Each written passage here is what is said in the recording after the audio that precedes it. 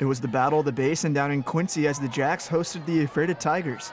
The Tigers jumped out to an early touchdown lead, then the Jacks battled back with this John Lindquist QB keeper for a touchdown. After the Quincy score, the Tigers drove back down the field and regained the lead. Lloyd Burleson found Nick Lobe in the end zone for the touchdown pass, then hooked up with Joshua Williams for the two-point conversion. Tigers took a 21-7 lead into halftime, then things got sloppy in the second half. Nick Lobe intercepted the Lindquist pass, then Burleson threw a pick of his own. Quincy's Gil Avila making a great grab for the interception.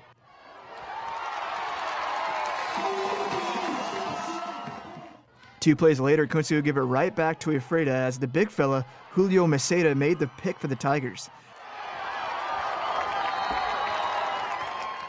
The Jacks fought hard to stay in this one, but it wasn't enough.